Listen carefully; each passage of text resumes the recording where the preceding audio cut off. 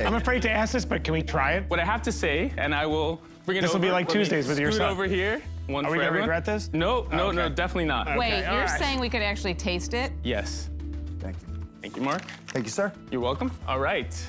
So this is made for dogs, but it's made in our facility. This was made in a human-grade kitchen.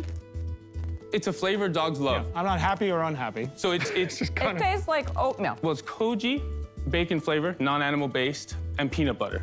Dogs love it. It's got over 10% koji, so we actually make koji ourselves. So Is 10% enough protein? not off of treats. You can't feed a dog off of so treats. these are treats, they're not dog treats, food. and this is our prototype kibble. So our treats we're releasing them in October, and then our kibble, we're shooting to release it early Wait, 2019. I'm Wait gonna a ask minute. the question they're about to ask. You just said something really, really bad.